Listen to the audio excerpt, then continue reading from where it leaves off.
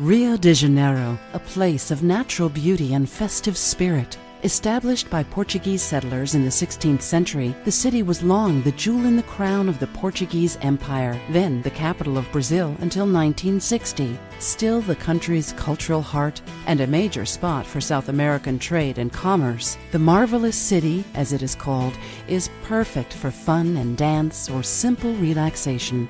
Mingle with the party-going crowd of Carnival, or just lose yourself in the lush natural landscape.